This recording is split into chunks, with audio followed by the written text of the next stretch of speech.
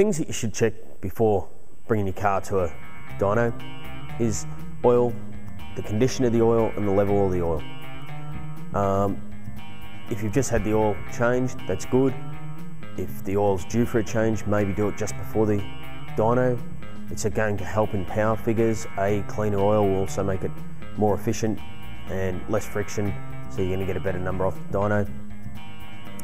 Things like tyre condition, you know, we're putting, as a dyno operator, we're putting the car under some extreme strain. You don't want to have tyres that are down to canvas or bald or bits of rubber hanging off them. Also coolant leaks, if there's any sign of coolant leaks, get them fixed before coming to a dyno. The engine doesn't really get any hotter, but the ambient air temperature around the engine will.